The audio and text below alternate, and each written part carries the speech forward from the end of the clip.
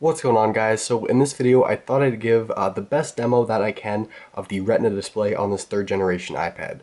So I'm going to move the iPad itself as close to my camera as it's going to allow.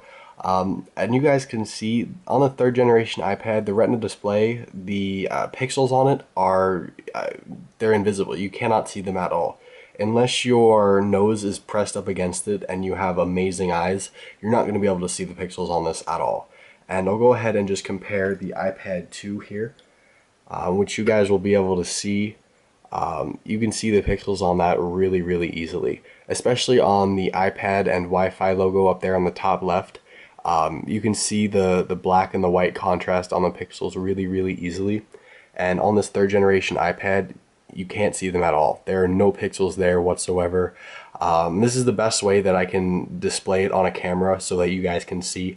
Hopefully you're able to tell the difference. I'll put them side by side here so that you guys can see. But they're both on the same brightness, under the same conditions, and there really is a big difference. I mean, side by side, there's no comparison. The third generation iPad screen blows the iPad 2 screen away. It's really that good, and I'm sure as I get used to this and as I use it a bit more and watch videos and browse on the internet with it and all that, I'm really going to notice the difference. And hopefully you guys can tell the difference. Like I said, this is the best way that I can show you guys on the camera.